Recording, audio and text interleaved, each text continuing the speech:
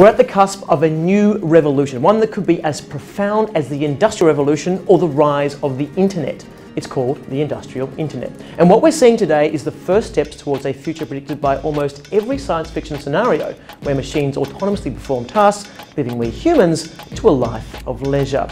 This future is finally coming to fruition thanks to two things: the huge decline in the price of connected sensors and the dramatic drop in the price of data computing and storage. Let's think about how this is evolving. We've all seen a warning light come on in a car. That's the car's sensor doing something smart, like telling you to replace a brake light. But it's not that smart. Now Tesla, the coolest car company in the world, can automatically download a software fix, if that is the problem, or even send software to alter the car's high-speed takeoff from beast mode, say, to ludicrous mode.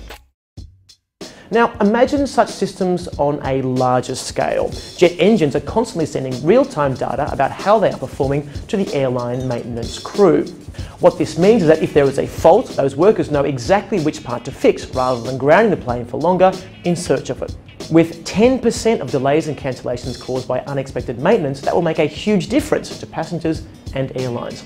And it's not just predicting and preventing problems. Take wind turbines. A sensor-enabled turbine can communicate with those downwind to coordinate blade rotation to ensure air flows at an optimal level across the network for more efficiency. In manufacturing plants, machines can fire up or close down at exactly the right time, reducing their power consumption. Of course, this is not just one giant utopia. Handing over the control of our machines to computers has its risks. Earlier this year, journalists proved a Jeep Cherokee could be hacked remotely with disturbing consequences. In August, German authorities said hackers took control of a steel smelter, forcing the furnace to continue running. Lives will be at stake in such events, so creating a safe network will be absolutely critical. After all, you wouldn't want one of these things to be coming after you. But with 40 billion sensors connected to machines by 2020, this trend is happening and it will accelerate. With machines increasingly talking to each other, production lines will need fewer humans, a scary thought when middle-class jobs have been affected.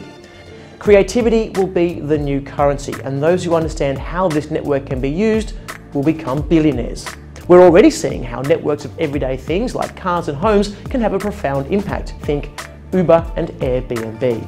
This is a revolution that will change how we work and how we live. It will be taking place all around us. And the amazing thing, we probably won't even notice it.